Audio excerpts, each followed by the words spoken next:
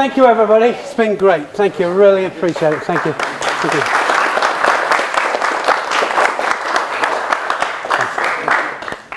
you. Just before we all finish, you know, the beauty of this is like my spiritual home. I was 16 years here, from a 16-year-old, and Pete and I were just talking about it. You know, I mean, it was 40 odd years, more than that, yeah, 40 odd, yeah, years. Shared a house together, and this guy here, remember him coming up to me at national trials, and he was a junior coming through, Ray was, and I was a senior, and he came up to me and said, can I, you know, be your training partner? And I said, I need a good one. I really need a good one, you know, not messing around here. And I remember that for the first 2 weeks, it was just Ray fitting in and us training together.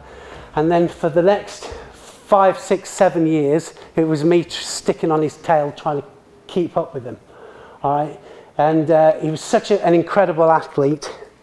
88 was my last Olympic Games.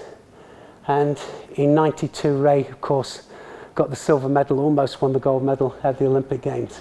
You know, the rest is history. But we have an absolute incredible friendship.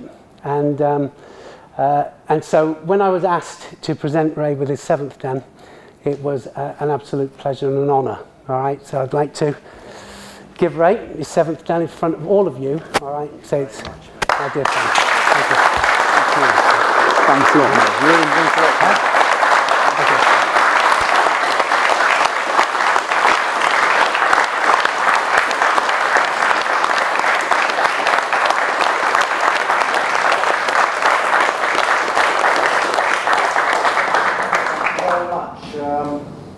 Slightly overwhelmed, to be honest. It's caught me by surprise. I didn't expect to receive this tonight, but it does mean a hell of a lot to me to receive it from Neil Adams, a really good friend of mine. We trained in this dojo for many, many hours all those years ago, and it also means a lot to me to receive it here at the Budokwai in front of Peter and Tony and all you guys that have trained with me. You can't do it on your own, so thank you very much. I really appreciate it. Thank you.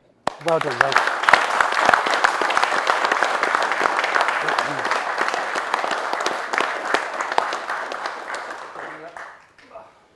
So, that's you, Ray. Thank you very much, mate. Thank you. Tony, thank you. Thank you, everybody. It was a pleasure. Thank you. Really short.